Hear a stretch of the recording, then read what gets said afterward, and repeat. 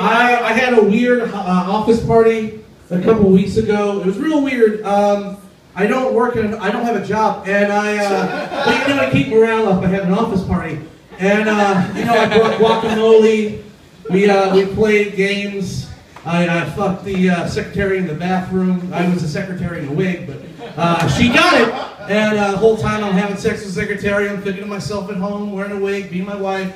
And you know, I'm just like, oh, what is she thinking? And there I am, 3 o'clock in the morning. I come home, drunk again, like I normally do.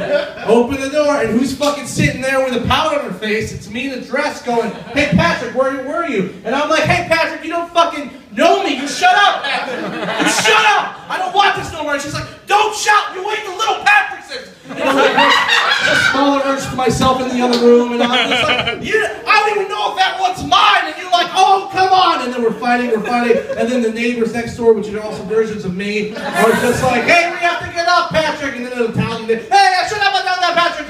And I'm like, you shut up down there. A few minutes later, I'm on the street. My shirt's off. Why? Because I'm fucking drunk. And I'm out there, and he's like, you let me back in there, Patrick. And I'm like, Patrick, you call the cops. I'm like, you better not call the cops again. Fucking 5 blocks down the way, they're in a squad car. It's a young Patrick and an old black Patrick. We didn't and he's just like, oh, we'll do this one, right, Patrick? You got that, Patrick. They drive up. At this moment, I have a butcher knife in my hand.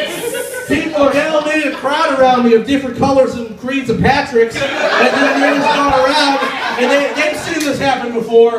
And then the old Patrick goes, I don't want to have to take you down there, Patrick. I'm like, come on, do something, Patrick.